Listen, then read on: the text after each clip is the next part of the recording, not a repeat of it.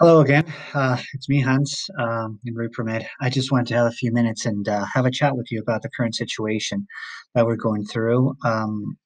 COVID, COVID infections have increased drastically in the last couple of weeks after the holidays. We have had to lock down again.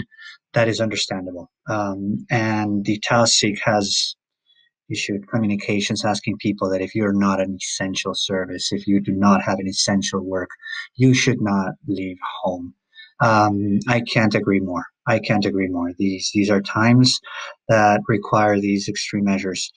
Our health system is fragile, and we cannot overload this health system unnecessarily, especially now that the vaccine is on its way.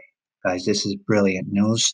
There's never been a vaccine developed so quickly in the history of medicine, and we need to really thank our governments and the scientists that were involved in this development of the vaccine for the brilliant job they've done.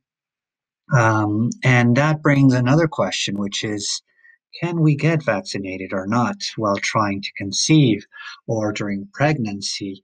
And that's something I'd like to address. So, look, there's different types of vaccines in the world. Some of these vaccines use what we call an attenuated live virus. This is a virus that has been debilitated in labs, and that's inoculated into the humans. This virus normally, since it has been debilitated, will not cause any infections or any problems in the person receiving that vaccine. But of course, pregnancy can be a different situation. In pregnancy, there is a lowering in our defense mechanisms in the immune system to allow this pregnancy to grow. This immune suppression that is inherent to pregnancy might allow this attenuated virus to go active and cause infections and cause problems. The prime example of these type of vaccines would be the rubella vaccine. And this is the reason why we do not recommend that vaccine during pregnancy. And when you get that vaccine, we recommend not to get pregnant for at least a month after you have taken it. But there's other types of vaccines that use parts of the virus. These are parts of the virus that by themselves cannot cause an infection, cannot cause problems in the person receiving it. The COVID-19 vaccines, at least the two ones that have been approved now, the Moderna and the Pfizer vaccines, they use messenger RNA. This is a part of the virus that is inoculated into the patient, and this part of the virus gives the crucial information to the body to fight the virus in the eventuality of getting infected. Normally, these vaccines are safe during pregnancy. But what is the issue? The issue that we have now with the COVID vaccine is that it was developed so quickly that it has not been tried in pregnant women. And in medicine, we always have to be very careful when we haven't tried things in pregnancy because we're not talking only of one patient, we're talking of two patients. So, due to this, we have to be very careful. And that is why the recommendation is currently not to vaccinate pregnant women. Although, since physiologically and theoretically these vaccines should be safe, there are exceptions that are being allowed nowadays. For example, pregnant women that have very high risks of getting COVID-19. For example, in the US, these patients are allowed to get the vaccine under their own authorization, under their own risks. At the moment in Ireland, we are not vaccinating any pregnant women, but this will probably be reassessed once we have a little more data. Okay?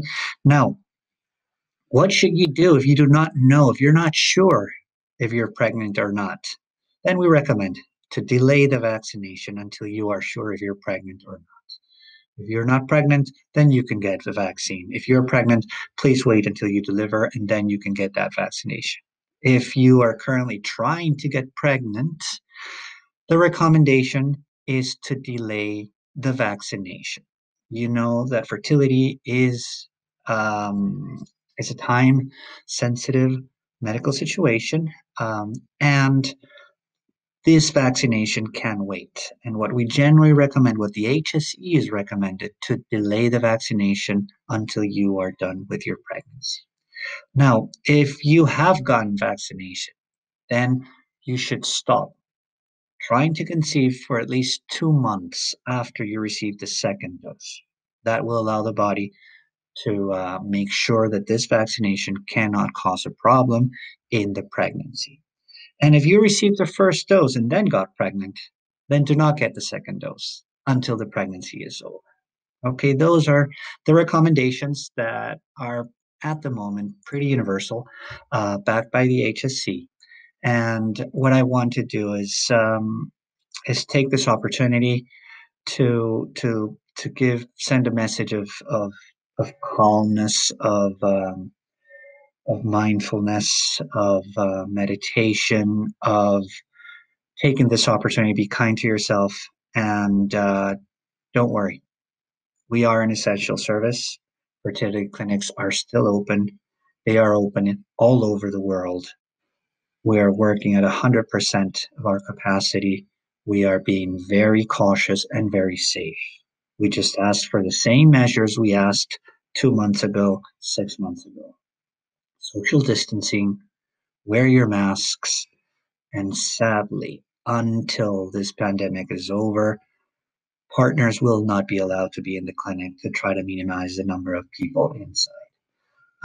I hope this video is useful. I hope this has given you some calm. I hope that I see you soon.